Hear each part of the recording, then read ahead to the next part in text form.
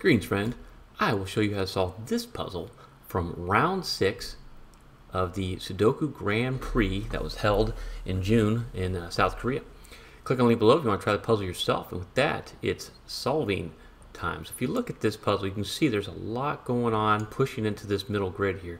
So hopefully you can kind of see 4, 4, and 4 means this has to be a 4. And then you also look at the 8s. This can be an 8. Okay, then look right here. I believe we can solve this cell as well because we got the 7s coming down. So there's the 7s, and then you have a 2, 3, and 9. The 3 cuts across down here, so I will make these marks. In competition, Snyder marks is kind of the way to go. So I'll make Snyder marks, and I'll mark any hidden or pointing or naked pairs, and that's the only mark I'm going to do because that's kind of how the pros do it. So I'll make 2 marks for 8s here. 3s, 3s, you can see because of this 3 and because of this pointing pair, you can actually solve that for a 3. There's just 2 spots for 3 down there. Okay, I see these 4s, I'll make 2 spots for 4 right there. And then what else can I do right off the bat here? I'm looking, this 7, 8, 4 is kind of like a little shelf. So you can see how the 3s play the 1s. I got 2 spots for 1 right there. But is there anything else I can do with the 1s? Okay, the 1s are kind of like a pointing pair right there. And then the 3s, you'll notice how they come across row 2, another little shelf I call it. 3s have to be one of these 3 spots here in block 2, so then the 3's got to be one of those 2 spots. And so this is going to be a claiming pair here in block 3. Alright. What else with the 1s? One of those has to be a 1, so I'll mark that. I feel like we might be able to do a little bit more here with the 1s. Kind of do like little X-wing shapes going on. 7s, 2 spots for 7 there. And then kind of the shelf idea is how the 6 and the 5 come across, and then there's a 5, 6 here. So you'll notice these work together, and since there's a 5, 6 here and a 5, 6 here, this creates a 5, 6 hidden pair. 5, 6 can only be in 2 spots in this block, and they're in the same 2 spots. That's going to be very helpful for us. Okay, and now the 5s kind of create a pointing pair right there, and then the 6s will create a pointing, will create only 2 spots here. This is called Snyder notation, only 2 spots in the grid. And you mark it, so if you solve one of these cells, I can go to the other one really quickly. And like I said, it's kind of what the pros do. 4, 4, and 4. I don't really call it pro though, because you're not really getting paid that much. It's more like the world champions and the expert Sudoku players. There's a 4 right there. 2 spots for 4 right here. Nice. Okay, so making some progress. What else can I see? So now I made the 6 come down, 6 over here. So this has to be a 6. And then 6, 6, 3 spots for 6 there. We already marked that 4. Making a lot of progress here. So what I'll look at next is I feel like there's still some more cross hatching I can do here. See how this 9 comes down? The 9s are not limited to 2 spots here in block 8, and they're limited to row 8. So this is a pointing pair, so 9s can't be anywhere else across row 8. 4, 8, 4, 6, 8, 9, 4, 6, 8. Okay, nothing else I can do with that particular part. But now you might notice if we look right here, you can see 1, 2, 3, 4, 5, 6, 7, 8. This is a naked single 9. We can solve that for a 9 right there. Pretty cool, huh? Just happen to see there's like a clump of digits kind of feeding in. If I look right here, though, looks like that could be a 2 or a 3 right now, so that doesn't really help us. Okay, 6s can be in one of these spots. Actually, it's going to be a 2, a 3, or a 6. Alrighty. 5s, I can solve for 5. See how this 5 cuts across the shelf? That's going to be a 5. Nice. And then 2 spots for 5 right here. Sweet. Okay. 3s. Something else to keep in mind, I can actually solve this cell though, looking at it differently. Instead of looking at it as a naked single, look at a hidden single, right? So the 3 can't be here or here, can't be anywhere else across row 7. That is a 3. I could solve that right there. I'm not sure why I said I couldn't. Okay, which leaves us with a naked pair now, since there's only 2 remaining possibilities, 2 and a 6. Interesting. We got this 5, 6 here. What? And you'll notice that the 5, 6 can't be right here. So look, there's 3 spots here in row 5.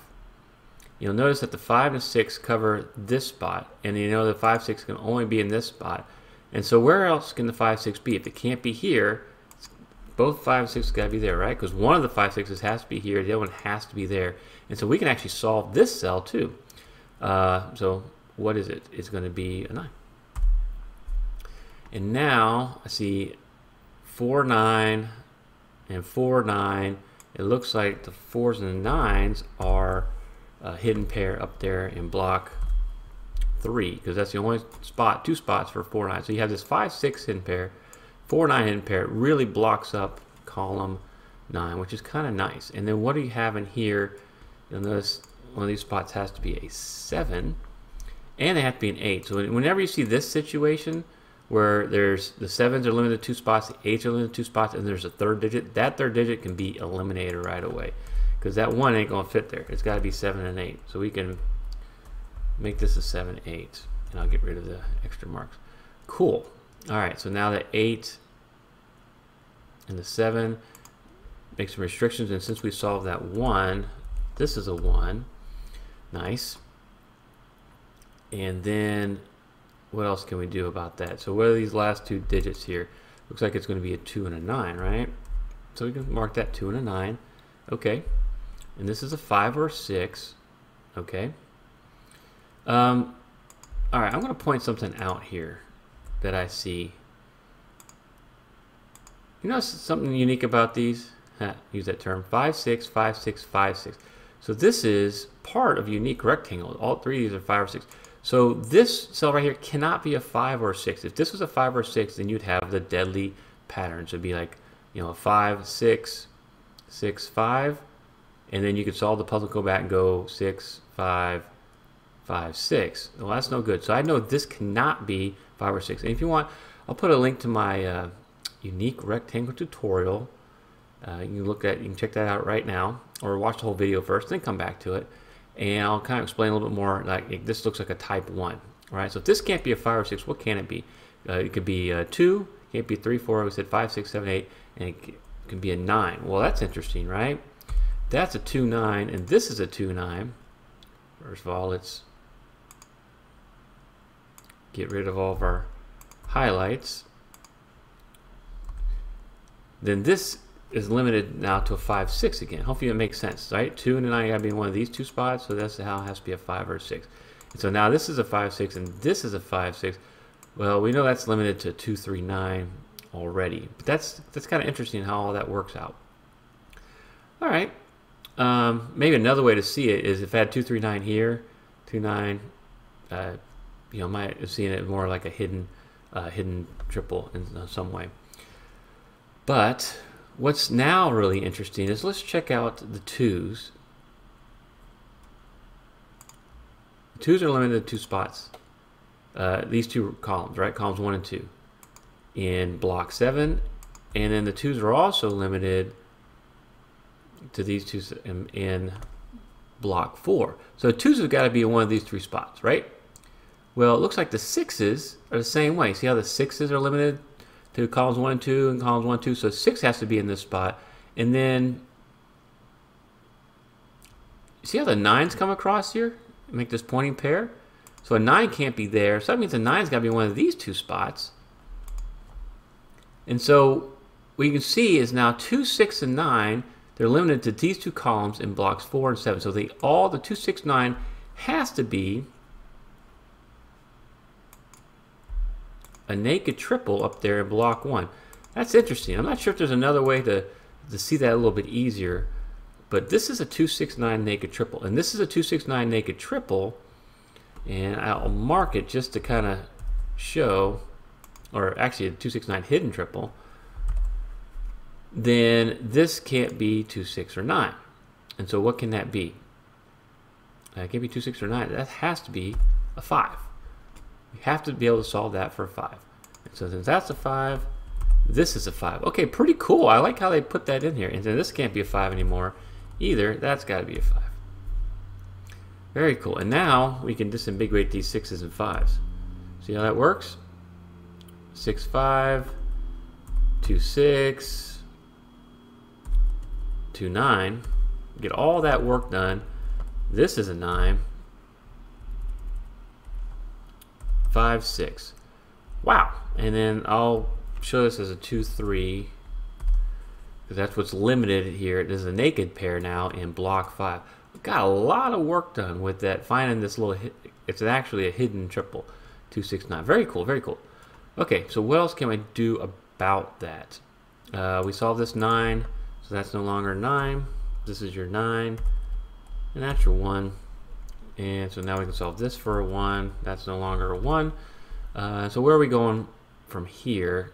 You know, this is a 2, 3. So I'm just marking because this is a naked pair already. And then down here, what do you have? That would also be a 2, 3. And so we're going to be able to solve for this cell right here, right? Because you can see that's 2, 3, and that's a 2, 3. The only thing remaining would be a 6. The other way you can see it is just cross-hatching by looking at these two 6s in columns 4 and 6. It all depends on what you see first. So now that is no longer a 6. And then 6, 6. Technically 2 spots for 6 there. But we're going to be able to solve that. Probably should have just looked over to the right and solved this first. Then I can solve that for a 6.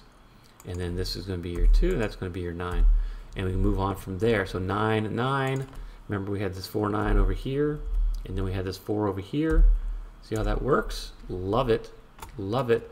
All right, and now this is a 3, 7 naked pair because there's no other spots for 3 or 7 across row 3. So 3, 7, 3, 7. And you'll see this thing is happening again, right? The 7s are limited to columns 8 and 9 in these two blocks. So guess where 7 has to be?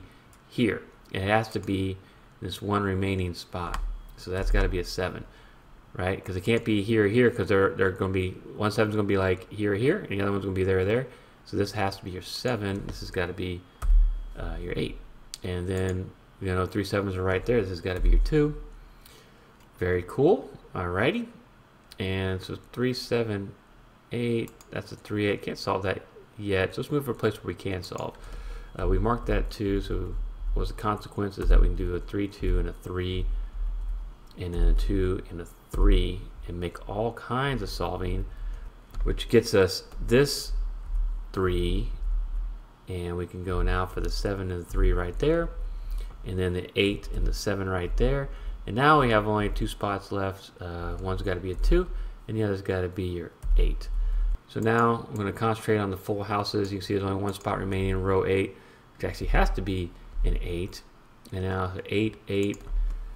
This is your 8. This is your 7. So we can mark that 7, get rid of that Snyder notation. This is your 2. And now we're looking at 7 and a 9. Check out these other videos. You want to see some more cool solving like this. Don't forget to buy me a coffee link. And yeah, check out some of the other puzzles from Sudoku Grand Prix. Thank you so much for watching.